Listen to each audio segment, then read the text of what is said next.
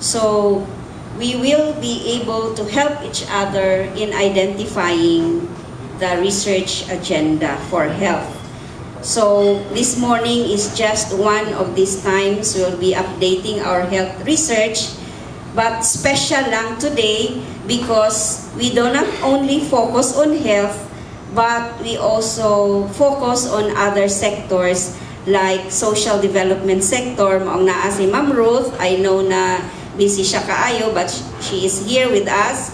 Ang development sector, infra, admin, or economic, and other sectors. So sa Butuan City lang na. And sa Butuan, Kabadbaran City, I think we have also other lahi pod ang ilahang divisions. But still, we come here to help and cooperate in identifying the research agenda.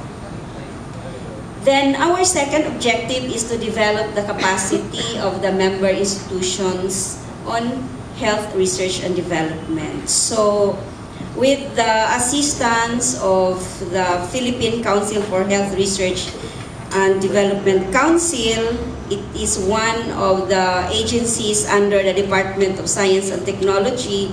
They have been giving us operational funds so that we'll be able to help our member institutions in capacity building. Just yesterday, the other day, we had 2 research proposals mentored by one of the professors from the University of the Philippines. So maybe those 2 research proposals can be very useful for our LGUs. Isa ganito glad, it's about banana peelings as anti-cancer. And then the other one is on pre-eclampsia sa mga buntis, tagas o pressure.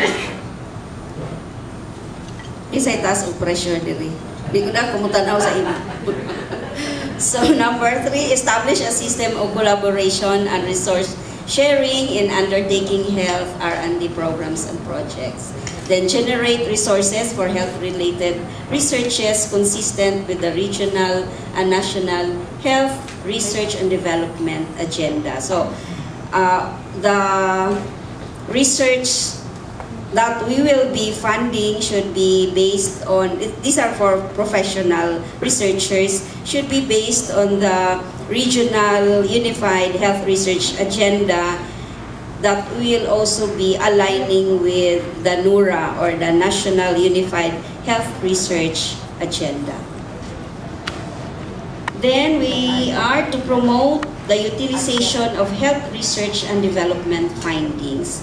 I think this is very important because we already have lots of research outputs, but we have the Commission on Higher Education, or CHED.